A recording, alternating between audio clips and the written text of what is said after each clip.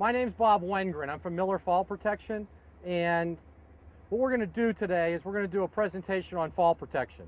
Now, a couple things that I want to discuss ahead of time. When you talk about personal fall protection, you're not talking about this harness I'm wearing, you're not talking about any individual item laying here or that's up here connected. It's a system. It's a system composed of 3 components. Are you familiar with the ABCs of fall protection? Does anybody have any idea what that is? You guys do use this, right? There you go.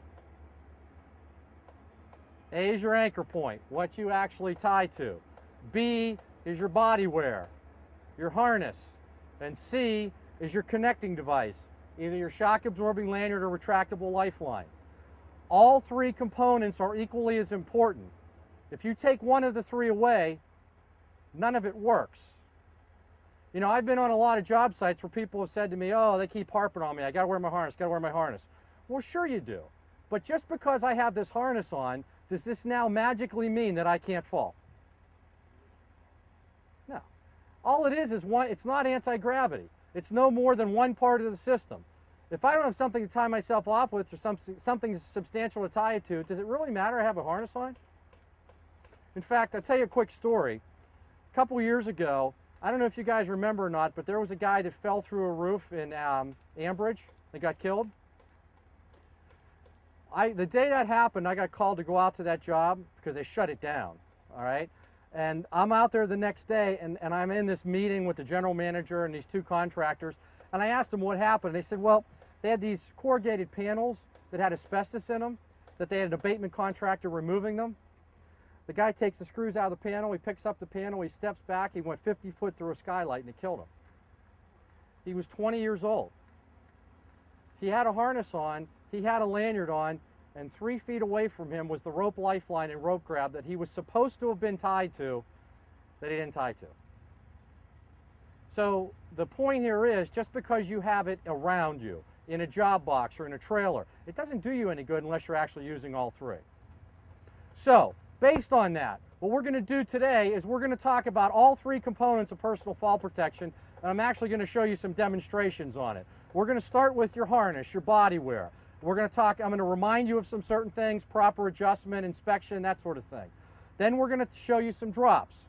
I'm going to actually do 3 different drops. 1 into a non-shock absorbing lanyard, 1 into a shock absorbing lanyard, and a 3rd into a retractable lifeline.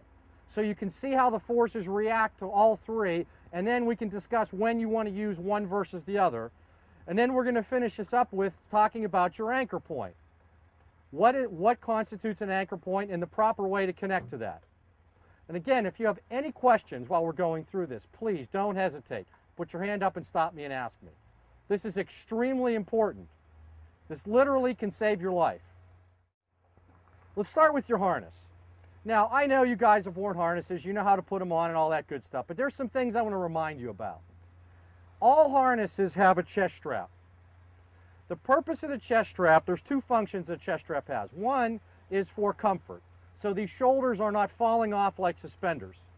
And the other reason for having this is that if you took a head-first fall, it keeps the harness from opening up and you falling out of the harness. This can be as loose or as tight as you want, somewhere in the mid-chest range, but you need to buckle this. Now, how many times have you seen somebody walking around with the leg straps on their harness like this? If you fell with your leg straps like this, what's going to happen to you? You're probably better off hooking the lanyard to your t-shirt, because your t-shirt probably has a better chance of stopping you. If this chest strap doesn't hang you, this is going to pull right off your head and you're going to go through it. I've seen people buckle them behind like 2 tails flapping in the wind to try and fool you. The problem is, you're only fooling yourself. You need to buckle your leg straps. So you buckle your leg straps. Now, this isn't going to happen with this because I've already adjusted it for me, but I want to show you something. How many times have you buckled your leg straps or seen people with their leg straps buckled and they're hanging down around their knees? If you fell with your leg straps by your knees, again, what do you think is going to happen to you? your voice is going to go up about 8 octaves is what's going to happen to you. It's not designed to be worn by your knees. Okay? If your harness, you put it on your leg straps or by your knees, what do you think you need to do to fix that? How do you think you need to adjust that? Adjust your leg straps? That's what most people say. Well, the reality of it is, that's not what you need to do. What you actually need to do is adjust your shoulder straps. See, because your shoulder straps adjust how long the harness is.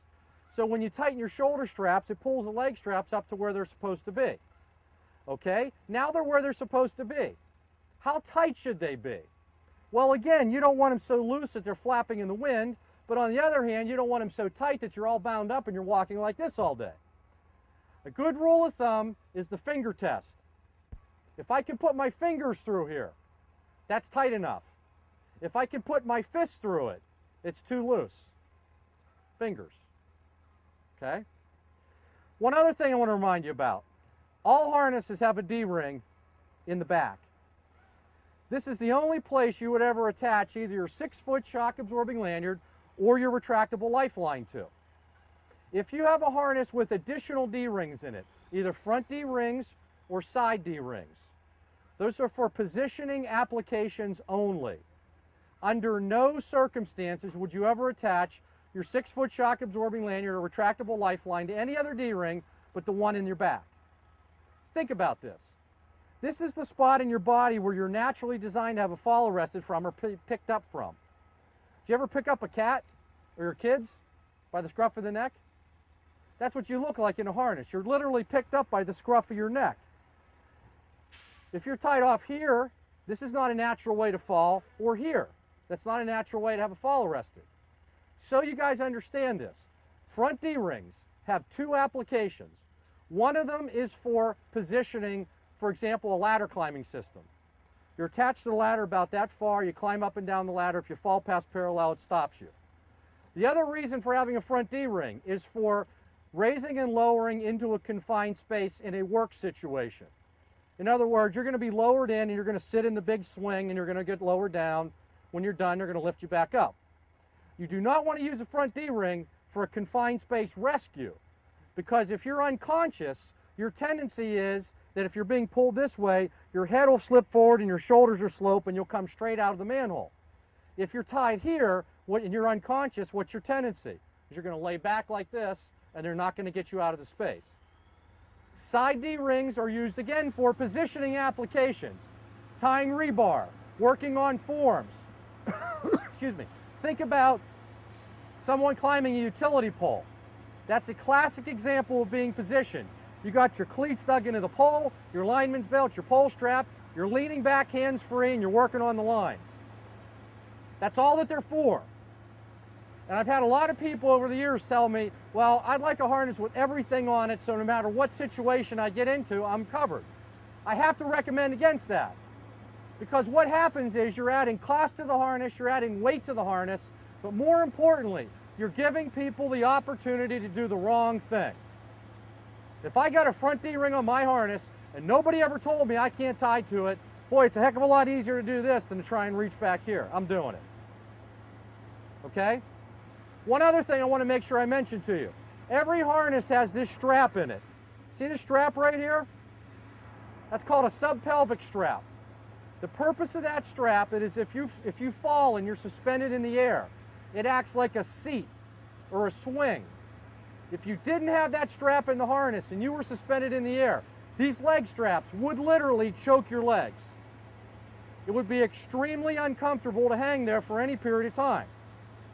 The reason that I'm showing you this is that when you adjust your harness, you need to make it a habit that you reach back and slide this below your butt. I've seen people cinch these harnesses up so tight that that strap ends up in the small of your back. Well, if that's where it is and you fall, it's not going to do you any good. Make sure it's in the right position. All right, now, one last thing about the harnesses. It's your obligation as the wearer of a harness to do a visual inspection prior to each time you put it on. Now, don't let that scare you. It's not that big of a deal. Look at the harness. Look for things that are very straightforward. Look at the webbing. Look for cuts, frays, burns, tears, that sort of thing. If you hold your harness up and it looks like Swiss cheese because weld splatters hit it, don't wear it. But if you got a little hard spot on it, and you can't see through it, no fibers are broken, it's fine. Make sure the buckles buckle. Make sure if you got grommeted legs, the grommets aren't pulled out. Make sure the D-rings aren't cracked, corroded, that sort of thing. It's very common sense things you're looking for. But one thing I do want to mention to you, even though I'm telling you that you need to inspect this every time you put it on, I know and you know that's probably not going to happen, is it?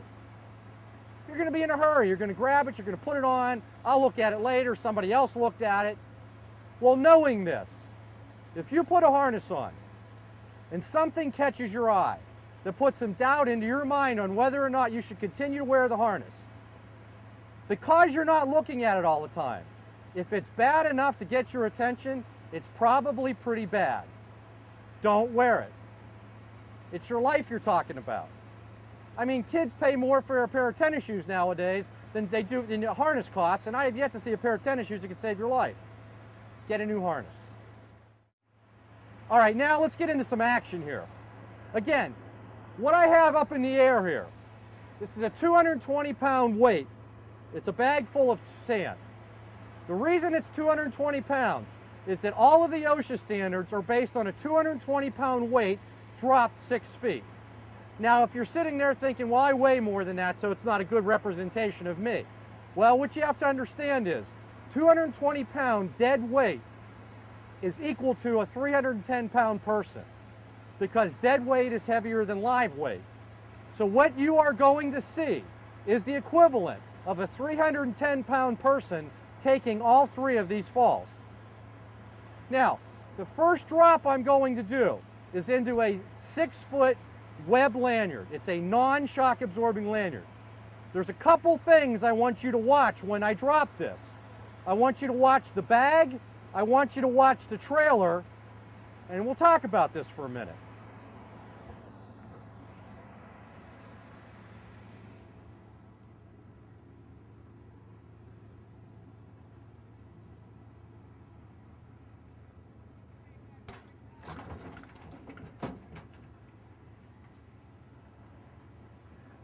What happened is, person takes the fall, 6-foot fall, hits the end of the line. You saw how much force there was. The bag bounced, the whole trailer bounced. Because what happened was, when that bag hit the end of the line, that was approximately 2,800 pounds of force that that person would have experienced. It bounced. Now, people think that when you bounce, it's going to cushion the fall. Think of like a bungee cord. You're going to bounce and it's going to be cushiony and it's not going to hurt as bad. Well, reality of the situation is, when you hit the end of a line and you bounce, you have to hit the end of the end again, right? Every time you hit, that's additional force you put on your body. So that first hit was about 2,800 pounds of force. It bounced up about a foot or so, right? It hit the second time. That second shot was about 1,800 pounds of force. It bounced again, then it was about 800 or 900, and then it bounced a little bit. So the point is, if you fell on this job site, would you necessarily want to be bouncing around? I wouldn't think so. And the other thing is, that was 2,800 pounds of force. The OSHA standard is very clear. If you take a fall into a full body harness, the maximum force that you're allowed to have your body experience is 1,800 pounds of force. This drop that you just saw with this 6-foot non-shock absorbing lanyard is illegal to use right now. You cannot do this. But the purpose of me dropping that first was to give you a baseline so that you can see what you cannot do, so that you can see the difference for what you can. Guys, let me ask you a question. On this ladder, do I legally need to use fall protection on this ladder? Yeah, no, not sure? Well, think about this. This is a fixed vertical ladder. To meet the ladder standard, if this is 24 foot or longer in a continuous run, I would need to use fall protection while I'm physically standing on this ladder. Is this ladder 24 feet? No. But am I going to use this just as a means to access another level, or am I actually going to use it as a work platform? I'm going to be working off of it, right? I may not be able to maintain 3 points of contact. Therefore, I'm going to be above 6 feet off the ground. I need to use some external means of fall protection. And why I'm doing this and why I'm even talking about this is because a lot of times if you don't pre-plan what you're going to do, it can be a nuisance, it can be cumbersome, it can slow you down. But if I didn't have anything on, I'd jump up and climb this ladder, right? But I've already pre-planned how I'm going to do it. So now I'm jumping up, I'm making a connection and climbing it. How much time is that taking to do that? Is it really slowing me down? That's why it's important that if you pre-plan what you're going to do, there's no need for it to slow you down. But you can be safe. So I just want to make that point while I was connecting this.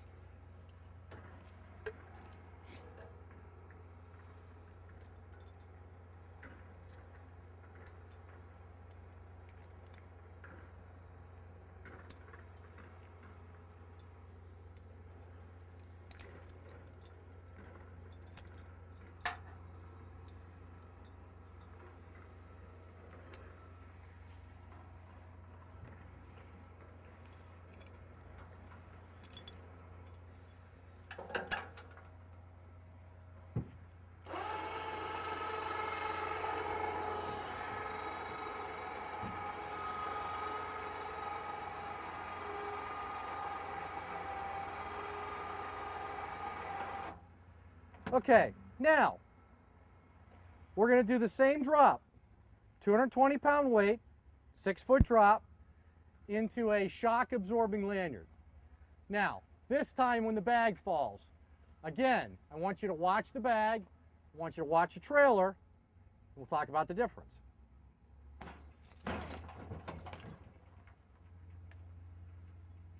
It didn't bounce like it did before, did it? The trailer didn't bounce like it did before, did it? But it went a lot further, didn't it? There are two key things that you need to know about shock-absorbing lanyards. Number one, if you fell into one, they can rip out, in this case, or stretch out up to 42 inches, 3.5 feet beyond their initial 6-foot length. So in other words, this lanyard that was 6 foot long to begin with, if I fell into it, potentially could be 9.5 feet long. You need to know that. The second thing you need to know is that when my fall is arrested using this shock-absorbing lanyard, the maximum force my body's ever going to see is 900 pounds. So there's two key things you need to know. 3.5 foot of stretch, 900 pounds of force. Now we're going to do one more drop. A couple things I want you to notice. I didn't put the bag up as high, did I? There's a reason for that, you'll see in a minute. But again, watch the bag this time, and we'll talk about this.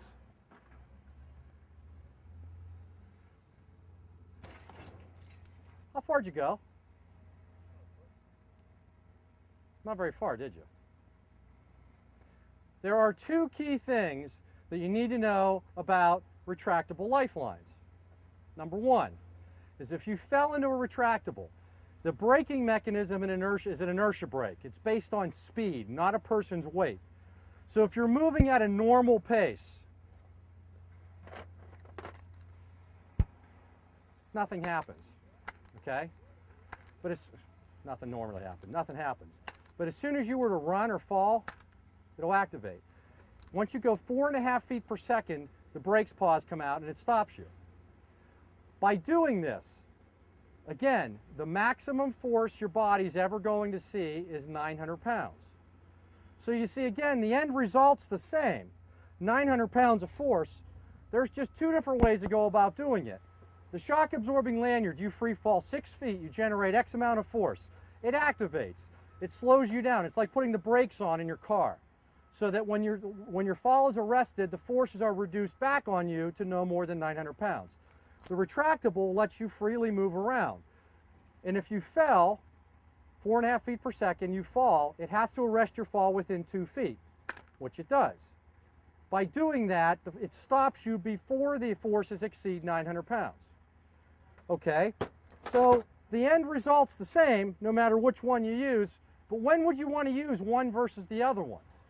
Well, what determines that is your available fall distance. If you're a 6-foot tall person and you're using a 6-foot shock absorbing lanyard, the minimum distance your anchor point needs to be, not necessarily from the ground, but from the nearest obstruction beneath you, is 18.5 feet. Okay, well, how do you come up with that? Well, you got the person's height, 6 foot. You got the original length of your lanyard, 6 foot. That's 12 feet. How far did we say these can rip out? 3.5 feet? That's 15.5 feet. If that's where my anchor point is, my feet hit the ground. Getting a little close? So you put a 3-foot safety factor in so you don't hit the ground and to allow for any deflection you might have in your anchor point. That's 18.5 feet. All right, now, if you're on a job out here and you're 50 feet off the ground and there's little clutter around you, little stuff around you, is that an issue? Maybe, maybe not. But go into a steel mill or chemical plant or power generation facility. There's a lot of stuff around you, right? You're hard pressed to find an area where you have an 18.5 foot unobstructed free fall. Now, go back to what I just said for a minute about being 50 foot off the ground, there's little stuff around you. Let me give you a scenario. Let's say I'm standing on a brand new building on bare steel. I'm 3 floors up. Story of a building's 10 foot, okay? The second floor below me, there's no floor in, it's just bare steel. So the nearest obstruction beneath me now is the ground. Story of a building's 10 feet, I'm on the 3rd floor, my feet are 30 feet off the ground. You follow me? We put up stanchions, string a cable. That's another 4 feet up. I hook my shock absorbing lanyard to this. My anchor point is 34 feet from the ground. I hook to it. I start doing work, right?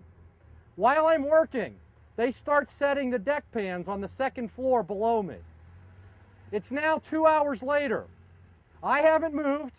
I still have my lanyard in that place, but now my free fall distance went from 34 feet to 14 feet. This lanyard that would have worked 2 hours ago no longer will work.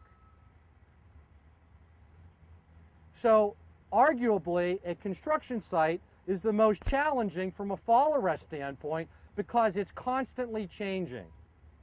You know, if you worked in a chemical plant, for example, and there was a spot 10 feet up in the air that you had to do routine maintenance on once a week, and you knew when you were in that spot you had to use fall protection, 15 years from now, if it's you or somebody else that goes there, they know when they're in that spot, they've established the anchor point, you got to do it. But here, it's always changing. It's changing hourly, let alone daily. That's why it's such a challenge, and that's why you need to know retractables will work virtually any place you go. The shock absorbing lanyards don't necessarily. The last thing we're going to talk about is your anchor point. Now, I know I said earlier that all 3 components are equally as important. Well, technically, that's true. Realistically, your anchor point is the most important thing we're going to talk about, from the simple standpoint that most people don't do this right. I've lost track of how many times I've seen someone about to go in the air like this, and I'll say to them, hey, when you go up in the air, what are you going to tie to? And they look at you and they say, I don't know. All right, well, if you find something substantial to tie to, how are you going to tie to it? They look at you and say, I don't know. Well, what do you think is going to happen? Something magically appears from the sky you can tie to just because you have these 2 things on? Well, I got news for you. If you think that's the case, it's not the case. Just so you guys understand, according to OSHA, an anchor point needs to be able to do one of 2 things. Either 1, be able to hold a 5,000-pound vertical pull. That's where most people stop. They get fixated on a 5,000-pound anchor point. They never read the next line of the standard, which says, or a 2-to-1 safety factor. All right, well, what does that mean? Well, let me give you a quiz. If you were to fall into a shock-absorbing lanyard or retractable lifeline, what's the maximum force your body's going to see? 900 pounds, right? Here's your math test. Double that. 1,800 pounds. If you're wearing a harness, shock-absorbing lanyard or retractable lifeline, and your anchor point is capable of holding 1,800 pounds or more, that is also an acceptable anchor point. Okay, now that opens up a lot more possibilities, doesn't it? But now the issue becomes, how do I know what I'm going to attach to can hold 5,000 pounds or 3,600 pounds or 1,800 pounds? I mean, realistically, do you know that? The only way you'd ever know it for certain is if you had a structural engineer come on the job every day and certify areas you can tie off to every day. I'm going to go way out on a limb and say, I don't think that's going to happen. However, there's a rule of thumb you can use when you're looking to establish an anchor point. Look for things that are structural. I-beams, columns, channels, floors, roof trusses. If you got a roof truss that can hold a snow load in the Northeast, it certainly can hold you if you fall. But things you want to avoid are things like conduit, PVC pipe, light cross bracing, power lines, fences, handrail. Do you guys realize a handrail only has to hold a 200-pound side load or down load? That's it. Well, here's my shock absorbing lanyard, right? 900 pounds of force, right? If I tied this to a handrail and I fell, what's going to happen to me? Yeah, I'm like Wile E. Coyote, right? I'm going to hit the ground, the handrail's going to land on top of me. Now, I'm not going to stand here and tell you a handrail can never be an anchor point. Oh, they can be. I've seen some in some steel mills that were engineered and fabricated that are. But what you guys have to realize, 99% of them are not. And I can tell you this, I don't care how good of a carpenter you are, a 2x4 handrail is never going to be an anchor point for fall protection. Okay, now, I'm up in the air. I got an I-beam here that I feel very comfortable is going to hold me. Here's my lanyard. How do I tie to it? Can I do this? Why not? Why can't I do this? You know, it's interesting. I've asked that question probably 1,000 times, literally 1,000 times. And I get the same response. Oh, you can't do it. And I'll ask why, and it gets a lot quieter. Well, I'll answer my own question. Can I do this?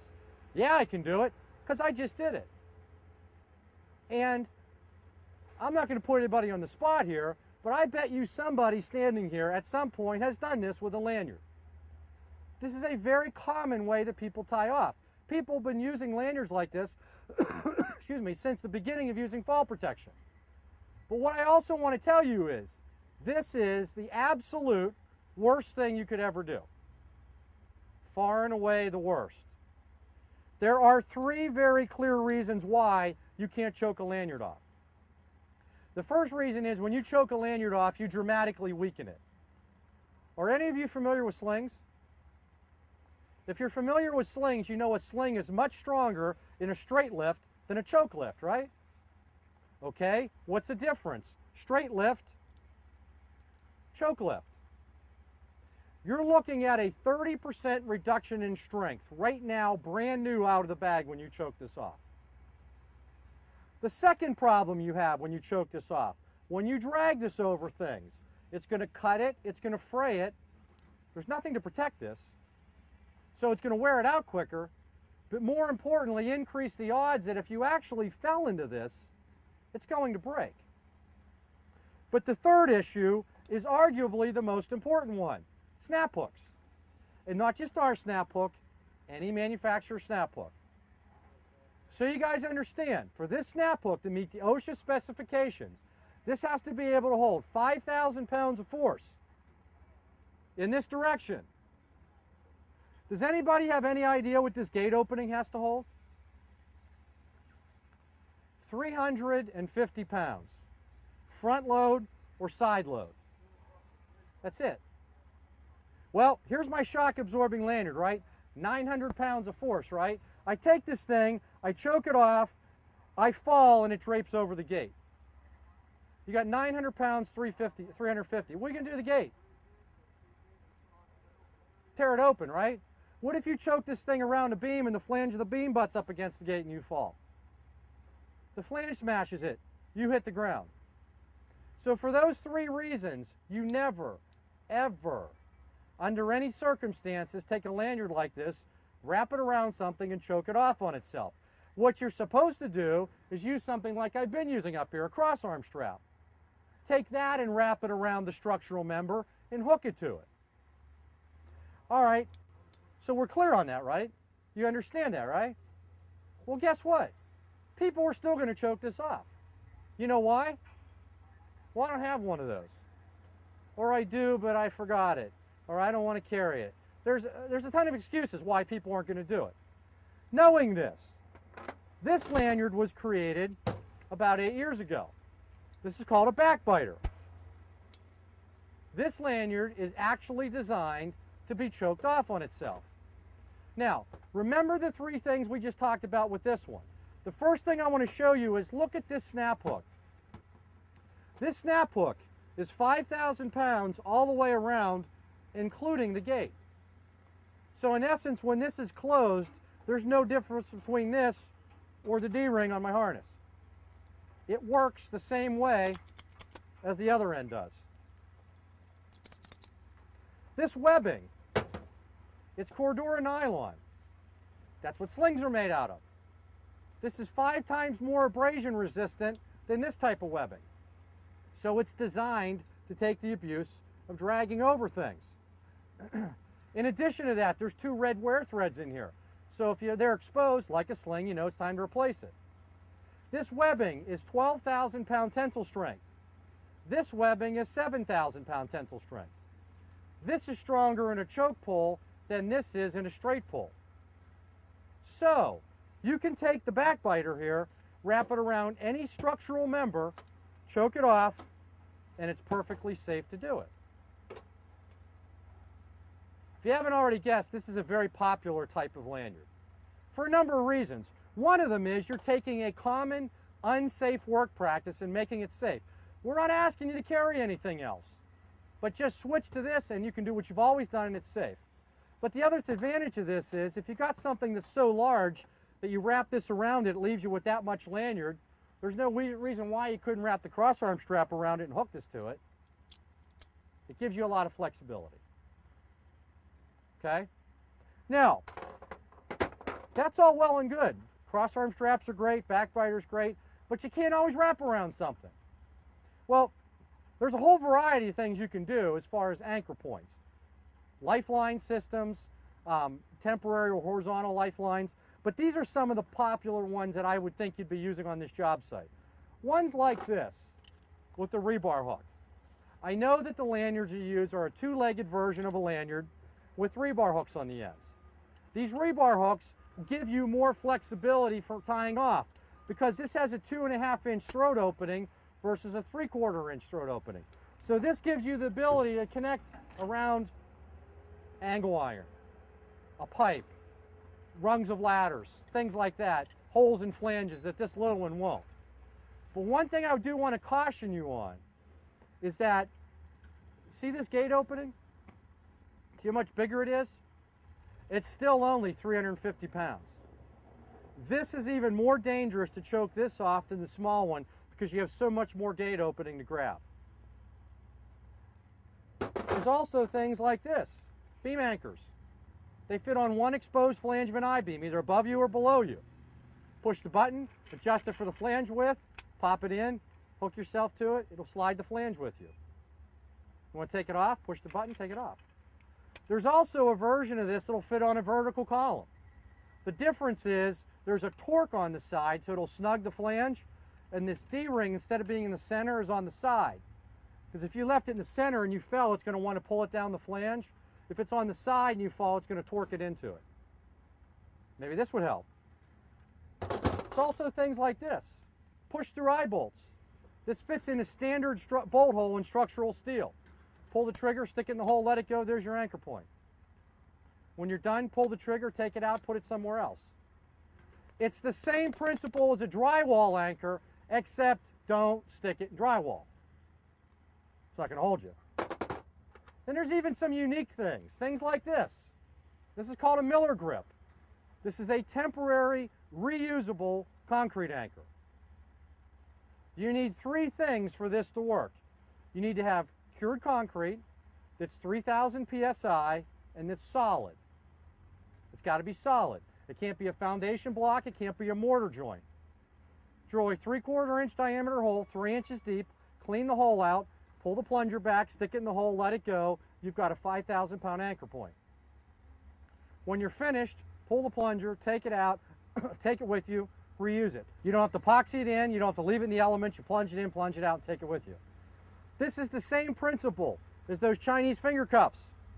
When you put this in the hole, the harder you would pull on this loop, the tighter this thing would seat itself. Until you actually pull this plunger back to release these spoons, you're not going to get this out. So, again, there's a whole variety of things you can do for anchorage connectors, but first off, you have to have the proper thing to tie to, and then figure out the proper way to attach to it. Just to review, we talked about the ABCs of fall protection, right? And we started with the B part of it, your body wear with your harness. And we talked about the proper way to put your harness on, what the proper use of the D-rings are, and how to inspect it. Then we talked about the connecting parts of it, the shock absorbing lanyard versus a retractable lifeline, and when you'd use one versus the other. And then we finished with talking about the A part of it, the anchor points. What constitutes an acceptable anchor point, and then proper ways to attach to it. Does anybody have any questions on anything that we covered here today? Yes? All right. The question was, what's the purpose of this extra metal loop on here? Well, and I think I saw this coming in here. What tends to happen is people have their lanyard on, right? And they want to use a retractable like this. So they take this off, they take that retractable, and they put the two hooks together. You know you can't do that, right? It's illegal to do that. There's two reasons why you can't do this. Number one, these are not compatible connections. Neither one of them is a complete 5,000 pounds. So that's illegal to put two snap hooks together. But then the other reason it's illegal, well, you don't want to do it, is you eliminate the advantage of the retractable. Why are you using the retractable in the first place? Well, so you can move around a bigger area, but if you fall, it catches you right now. Well, guess what? If you hook your lanyard to it and you fall, the retractable stops you, but then you got your 6-foot fall and your 3.5-footer rip out that you're trying to avoid in the first place by using the retractable. So it's one or the other. So what happens is people they want to do this. So what this is an extension. See what I have on me right now that I've been clipping off to here? This is actually an extension of my D-ring that I can make it easier to access to. So I don't have to be reaching back here all the time. What this is what you see here sewn on top of this here. So what happens is this part is attached to my regular D-ring and I'm using my lanyard. I want to transition to a retractable. So I take the lanyard, I flip it over my shoulder, here's the O-ring, I pull the retractable down,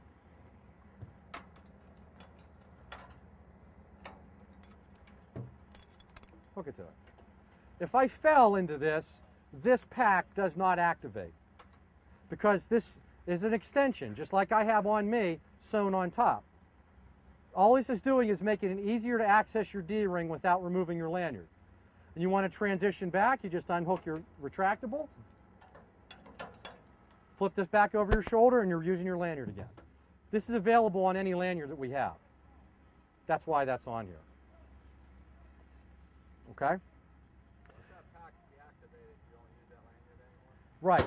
Once the shock absorber is activated, it's done. Okay? Now that same thing applies to the harnesses and the anchor points. Anything that's seen a fall, you want to replace it. It's done.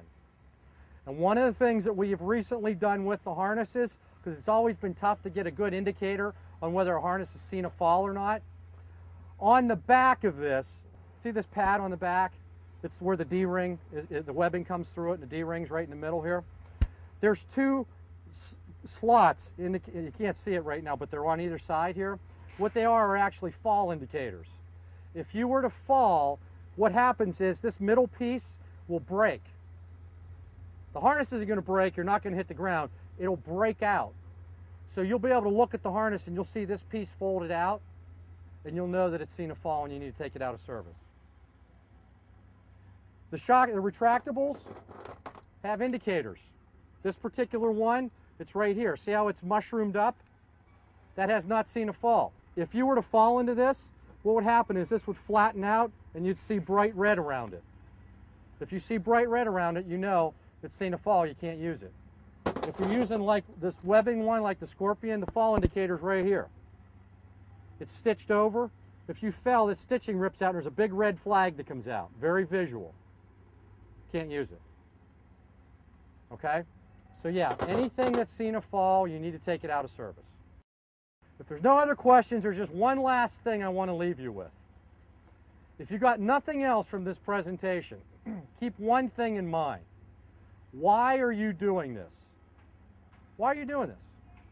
Well, you're not doing it because the job requires you to do it. You're not doing it because it's a company policy. You're not doing it because it's an OSHA standard. You're not doing this to make your life miserable or your job a hassle. There's only one reason you're doing this. It's so that when you come to work at the beginning of the day, you're going to have dinner with your family tonight. Falls are the #1 cause of fatalities in construction. Falls are the #2 cause of fatalities in the entire workforce in the United States right now, behind only auto accidents. That's why you're doing this. Nothing more to make sure that you're going to go home to your family tonight. Keep that in mind. Miller Fall Protection manufactures the most extensive line of fall protection, work positioning, travel restraint, and rescue products, including products that meet the new ANSI Z359 standards. The new Miller 3.6K snap hooks and carabiners are proof tested and meet the new ANSI Z359.1-2007 standard. However, this new standard also impacts other fall protection products, including shock-absorbing lanyards, double-legged shock-absorbing lanyards, harnesses with front D-rings, self-retracting lifelines, anchorage connectors, carabiners, vertical lifelines, positioning and restraint lanyards, positioning assemblies, man-rated winches, self-retracting lifelines with retrieval. Miller is your one-source provider for all fall protection products that meet all applicable standards.